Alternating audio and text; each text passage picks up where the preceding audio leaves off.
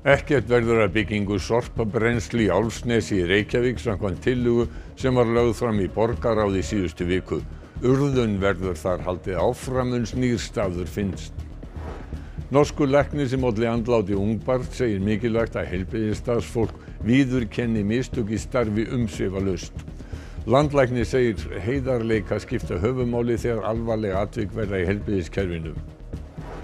7 hafa verið skotin til bana í Svíþjóð á síðustu 10 daga.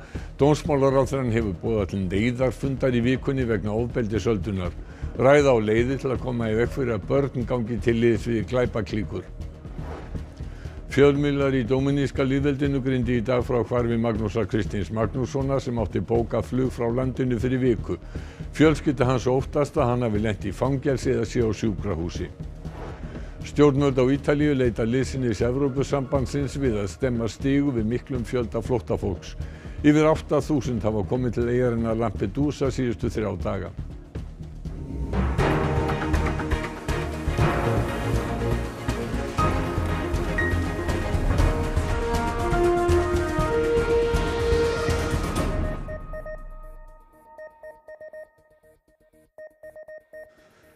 Gott kvöld.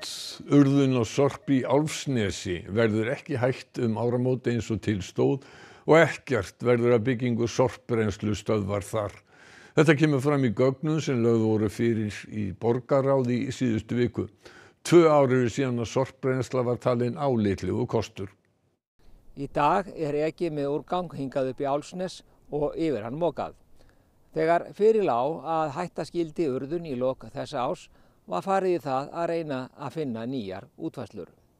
Í skýrslu sem unnin var fyrir Sorpu, Kölku sorpeyðingarstöð, Sorpurðun Vesturlands, Sorpstöð Suðurlands og umhverfis- og auðlindaráðuneytið var komist að þeirri niðurstöðu að besti kosturinn væri að reisa sorpbrennslustöð í Álfsnesi þótt aðrir staðir kæmu einnig til álita. Urðun er ekki lengur í boði, verður það ekki eftir einhver ár og þess vegna samfara því að við ætlum auðvitað að standa okkur miklu betur í að flokka og endurnota og allt þetta og draga úr umfangi þess úrgangs sem þarf að brenna, þá þurfum við að koma okkur upp farvegi til þess að brenna og framleiða orku. Helgi bætti við að vissulega væri hægt að flytja úrganginn úr landi til brennslu, en sú leið þætti áhættusöm. Ríki Evrópu væru að herða reglur og hækka gjöld og allt eins víst að einn daginn yrði sú leið ófær. Þá sætu við uppi með ruslahaug sem losnað þyrfti við. Lausnin á því virðist fundin því þessa dagana er verið að ganga frá samningum við Stena Recycling AB í Svíþjóð móttöku á brennanlegum úrgangi frá höfuðborgarsvæðinu. Stefnt er að því að útflutningur hefjist í haust. Fram kemur í fundargerð borgarráðs frá fyrir viku að lagt sé til að borgarráð samþykki drög að viðauka við eigendasamkomulag frá 25. október 2013 vegna meðhöndlunar úrgangs í Álfsnesi. Drögin eru merkt trúnaðarmál og því ekki opinber. Hins vegar er bókun áheyrnarfulltrúa flokks fólksins birt og þar kemur fram að hætta eigi við sorpbrennslu í Álfsnesi. Einnig kemur fram í áðurnefndri fundargerð að áfram verði sorp urðað í Álfsnesi en hömlur settar á hvað má urða. Heiðarleiki er lykillinn til að njóta traust sjúklinga, segir norskur læknir sem var valdur að dauða kornabarns fyrir 10 árum. Landlæknir segir stuðning og eftirfylgd skipta sköpum þegar mistök verða í heilbrigðisþjónustu. Stian Vestad er sérfræðingur í fæðinga- og kvensjúkdómalækningum við spítalan í Lillehammer í Noregi. Fyrir 10 árum gerði hann afdrifarík mistök við fæðingu stúlkubarns sem leiddi til andláts hennar nokkrum vikum síðar. This story started 10 years ago when my mistake led to that little child called Solveig died. And that's because I didn't read her paper before she came into delivery. Stian hélt fyrirlestur á ráðstefnunni Mennska er máttur líka í heilbrigðiskerfinu í dag á alþjóðlegum degi öryggis sjúklinga. Þar fjallaði hann hvernig læknar og heilbrigðisstarfsmenn geta tekist á við mistök í starfi. Stian segir að leið og hann hefði gert sér grein fyrir að mistökin sem gerð voru við fæðingu stúlkunar væri alfarið á hans ábyrgð hafi ekki annað komið til greina en að greina foreldrunum frá. When I admit this immediately, they could grieve and don't have to use energy to sue or try to find out what really happened. Hann bendir á að þegar afdrifarík mistök verði í heilbrigðiskerfinu sem leiði til andláts líkt og í hans tilfelli sé það einnig mikið áfall fyrir heilbrigðisstarfsmanninn sem á í hlut. Að viðurkenna fyrir foreldrunum hvað hafi leitt til dauða Sólveigar litlu hafi hjálpað þeim að vinna úr því áfalli sem að missa barn. Þá hafi það einnig hjálpað honum, bæði persónulega og í störfum hans sem læknir. Stían segist hafa verið í reglulegum samskiptum við foreldrana á eftir. Ári síðar tók hann á móti öðru barni þeirra og fyrir nokkrum árum því þriðja.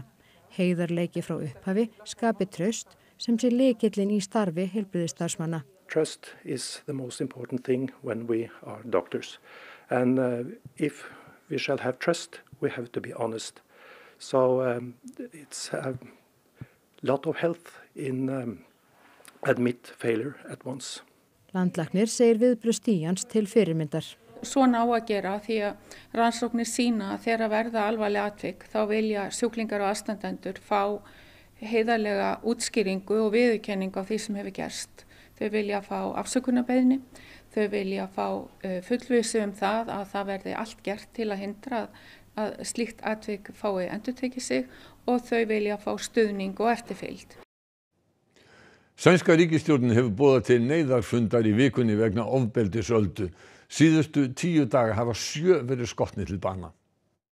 Sérstakt ráð gegn skipulagðri glæpastarfsemi undir forystu dómsmálaráðherra Svíþjóðar boðaði til neyðarfundarins. Ríkislögreglustjóri, fulltrúar sveitarfélaga og fleiri eiga þar sæti. Meðal annars verða ræddar leiðir til að koma í veg fyrir að börn og unglingar gangi til liðs við glæpagengi. Frásagnir hafa borist af hótunum i garð þeirra som vilja snúa við blaðinu.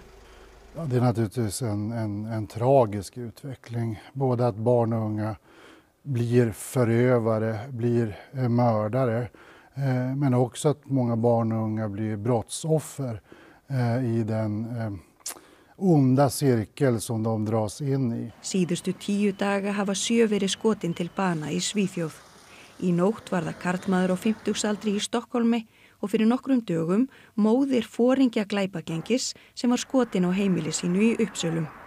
Á þriðjudagsmorgun var rúmlega 20 karlmaður skotin til bana á stigagangi í Uppsölum þegar hann var á leið til vinnu. Talið að morðingjarnir hafi farið mannavillt og ætlað að skjóta ættingja glæpaforingja sem býr í sömu blokk. En hefur ekkert spurst til Magnúsar Kristins Magnússonar sem hvarf eftir dvöl í dóminíska lýðveldinu.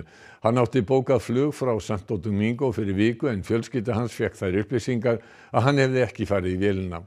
Fjölmargir hafa boðið fram aðstoð við að hafa upp á Magnúsi og fjölmiðlar í dóminíska lýðveldinu greindu frá málinu í dag.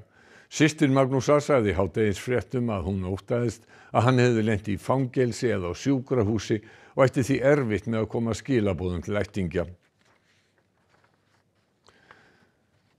Yfir 8.000 flóttamenn hafa komið til ítölsku eyjarinnar Lampedusa síðustu 3 daga og vilja ráðamenn landsins frekari aðstoð Evrópusambandsins. Forseti framkvæmdastjórnar Evrópusambandsins heimsótti eyjuna í dag og heitir aðstoð við að koma fólki á brott þaðan og eins við að takmarka starfsemi smyglara sem selja fólki hættulega ferðir yfir Miðjarðarhafið. Forsætisráðherra Ítalíu vill að Evrópusambandið komi í veg fyrir að bátar smyglara komist í höfn á Ítalíu og að ESB aðstoði við gerð samninga við stjórnvöld í Túnis þaðan sem flestir leggja upp. Dagný Hulda, stjórnvöld á Ítalíu þau tala gríðarlegt álag á Lampedusa. Hvernig lýsir það sér? Þarna á eyjunni þá eru 6.000 íbúar að staðaldri og síðustu 3 daga það hafa komið fleiri flóttamenn en allir íbúarnir. Þannig að það hefur verið erfitt að veita fólki húsaskjól og mat og líka alla þá aðstoð sem fólk á flótta þarf. Til dæmis hefur Rauði krossinn á Ítalíu greint frá því að í móttökumiðstöð sem ætluð fyrir 400 manns þar séu 2.500. Eru flóttamennir sem koma til Ítalíu til Lampedusa fleiri í ár heldur en hafa verið? Til Ítalíu hafa komið 126.000 flóttamenn þar sem af árinu. Stjórnvöld á Ítalíu segja að það séu helmingi fleiri en á sama tíma í fyrra og það er auðvitað að vita að þetta mjög hættulegar ferðir sem fólk á flótta leggur upp í og margir sem drukkna og síðast í gær þá barust fréttir af því að barn hafi drukknað og það er talið að það hafi fæðist þarna á leiðinni. Og Ítalir vilja meiri aðstoð frá ESB. Já, forsætisráðherra Ítalíu lagði mikla áherslu á það á fundinum í dag að Evrópusambandið aðstoði og von der Leyen hét því, en hvort að verði svo aðstoð sem Ítalir vilja, það bara kemur í ljós. En þar heldur blaðamannafund í dag á Lampedusa og við skulum sjá brot af honum. Quote di immigrazione legale concordate soprattutto con I paesi che collaborano al contrasto della migrazione illegale, una efficace missione europea navale per contrastare gli scafisti e le partenze irregolari. We have an obligation as part of the international community. We have fulfilled it in the past and we will do so today and in the future. But we will decide who comes to the European Union and under what circumstances, and not the smugglers and traffickers. Íslensk erfðagreining á von á þúsundum sýna úr íslensku sauðfé á riðu á rannsóknarstofur sínar í haust. Bændur segja það verða stórt skref í baráttunni við riðuveiki að rannsóknirnar fari fram innanlands. Þau eru ófá handtökin á sauðfjárbúum þessar mundir þegar fé komið í heimahaga eftir göngur og réttir.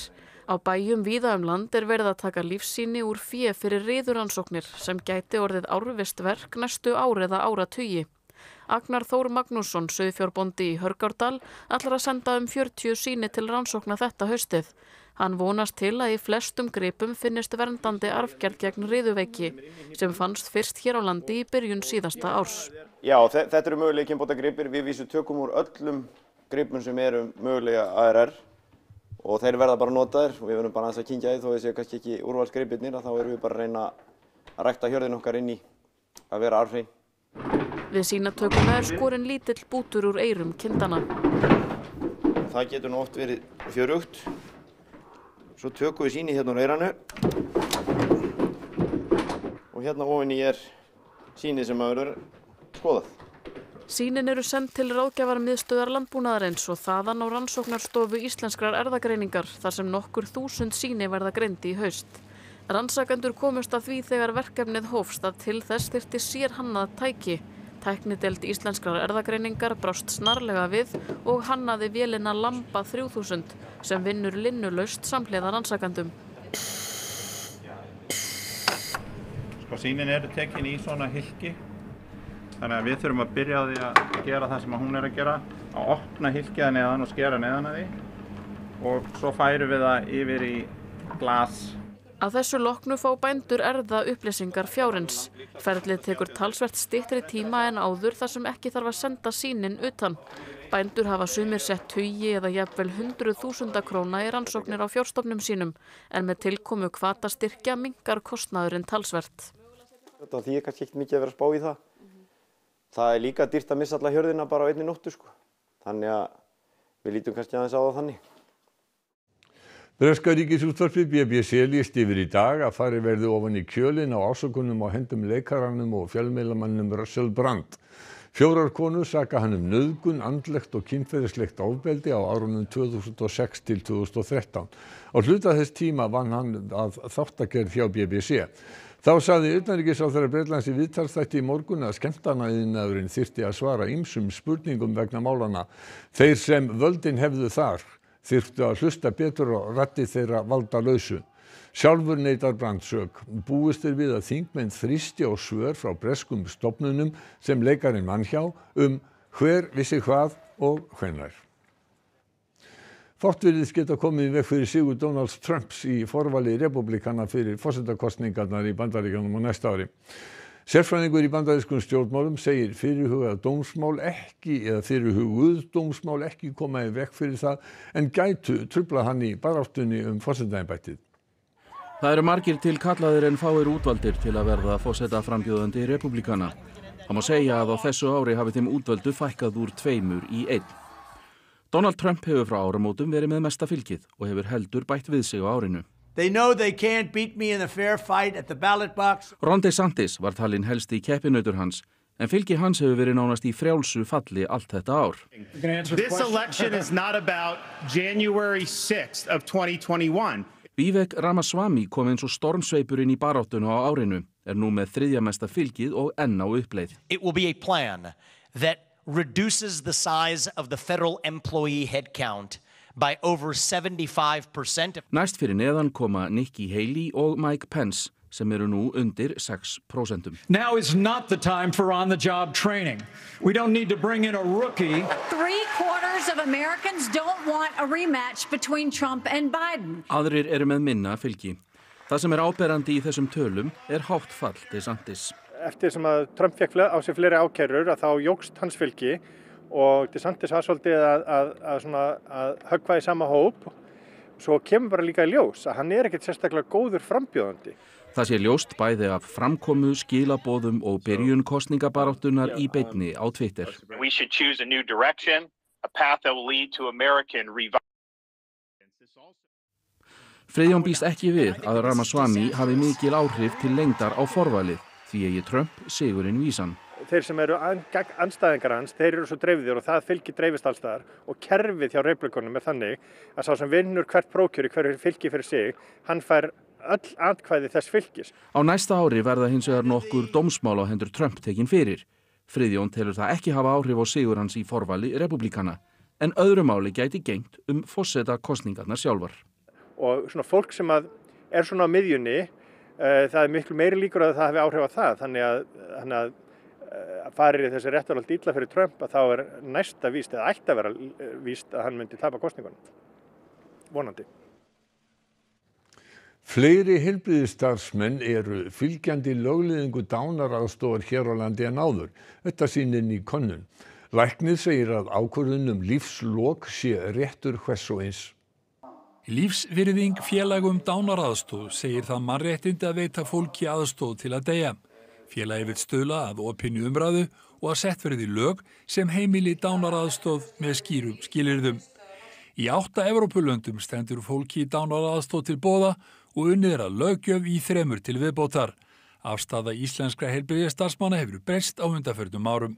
Þetta ekki bara spurning hugtakanotkun? Við tölum fóstureyðingu, nú tölum við þungunarrof, þá talaðum líknardráp en nú talaðum Dánaraðstoð. Já, þetta jú vissulega spurning hugtakanotkun en síðan það bara gjörðin sjálf, þar sé Dánaraðstoðin og hvernig hún veitt. Þannig að það einstaklingur sem tekur þessu ákvörðun í sátt við umhverfið sitt og fær þá aðstoð við þetta þegar þannig ber við hjá hann. Hann segir að illa hefði gengið að ræða þessi mál við læknafélagið. Lýður Árnason læknir segir teikn á lofti að fleiri læknar séu fylgjandi Dánaraðstoð núna en áður. Að fólk geti dáið með reisn og að geti ákveðið þá sjálft hvernig það vil enda líf sitt og þá það auðvitað mannréttindi hvers og eins að fá að velja þennan kost sem við köllum Dánaraðstoð í dag sem felst á í því að það inngrip inn í lífið komandi þannig að hann fá að hverfa því. Hjúkrunarfræðingar segja siðareglur félagsins skýrar að standa vörð rétt skjólstæðins að deyja með reisn. Það að minnstakosti miklu betri kostir við líknandi meðferð og að fólk geti fengið að deyja með reisn án þess að því sem veitt bein Dánaraðstoð. Þannig að það kannski eitthvað sem við höfum mest verið að beita okkur fyrir og berjast fyrir að skjólstæðingar okkar fái góða þjónustu og góða hjúkrun við endalok lífs. Mikið hefur verið rætt manneklu og fjárskort í heilbrigðiskerfinu. Erum við að gera nóg til að hjálpa fólki? Mannekla og fjárskortur afskaplega vond ástæða til þess að fara út í að veita Dánaraðstoð. Hún á að vera á grunni mannréttinda, það bara sjálfsákvörðunarréttur réttur hvers og eins að fá að velja þessa leið þegar hann finnst komið nóg.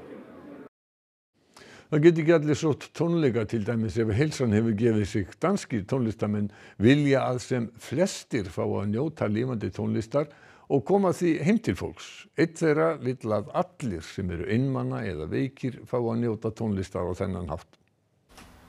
Jeg skal jo spille lidt for dig i dag. Det glæder jeg mig til. Karen og Karsten hafa ekki hist áður en hún hefur oft séð hann í sjónvarpinu. Det er jo ikke mærkeligt at se, at man har set bare i fjernsynet. Nå, så er det helt mærkeligt at komme ind nu, eller hvad? Nej, det er sådan anderledes, hvad skal jeg sige? Ja. Verkefnið tónlistarheimsóknarvinir hefur verið í gangi í nokkur ár í samstarfi Rokkráðs Danmerkur og sveitarfélaga. Hugmyndin að halda tónleika heima hjá fólki sem heilsu sinnar vegna getur ekki gert sér ferð á almenna tónleikastaði. Markmiðið að rjúfa einangrun að einhverju leyti og gleðja. Det alle tiders jo, at det vil komme et menneske og spille lidt for.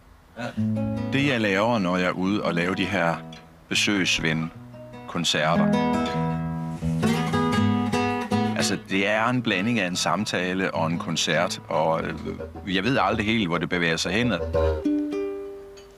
Jeg håber, du har nyttet det. Det var da alle tiders, ja. Ja. Altså, det kunne da godt have lidt mere, jo. Velkommen. Jeg synes, det her det er noget, alle, der er ensomme og har ondt og sådan noget i kroppen, de skulle opleve. Musik, det burde indgå i repertoiret af ting, man kunne få på recept næsten. Og det er en måde at holde sig i live på. Hej. Hej. Það komið að veðrinu. Vindátt hallar sér til norðlægrar áttar á morgun og virðist sú staða ætla að einkenna veðrið í komandi viku, segir Theodór Freyr Hervarsson, veðurfræðingur kvöldsins. Hann segir að það rigni mikið austanlands fyrri hluta vikunar. Veðurstofan hefur gefið út gula regnviðvörun fyrir Austfirði af þeim sökum. Veður fer kólnandi þegar að líður á vikuna. Það getur haft áhrif á akstursskilyrði á heiðum norðan og austanlands og Theodór Freyr hann segir okkur nánar af horfum vikunar þegar Einar Örn Jónsson hefur sagt okkur íþróttafréttir. Víkingur sem í gær var bikarmeistari getur orðið Íslandsmeistari karla í fótbolta í kvöld og það án þess að sparka sjálfur í bolta. Víkingur með 14 stiga forskot í deildinni og 15 stiga eftir í pottinum. Það gaman að prófa að vera sófameistari í eitt skipti. Breiðablik vann gríðarsterkan sigur á Stjörnunni í bestu deild kvenna í dag og komst þar með upp fyrir Stjörnuna í annað sæti deildarinnar. Annað sætið gefur þátttökurétt í Evrópukeppninni næsta sumar. Já, það verður geggjað og það markmiðið.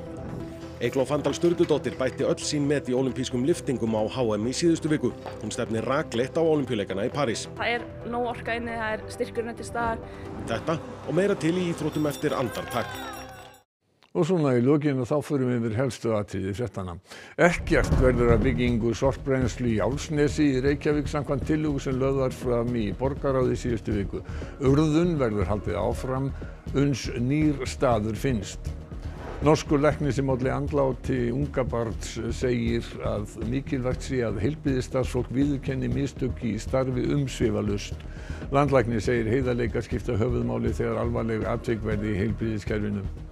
Fjölmiðlar í dóminíska lýðveldinu greindu í dag frá hvarfi Magnúsar Kristins Magnússonar sem átti bókað flug frá landinu fyrir viku.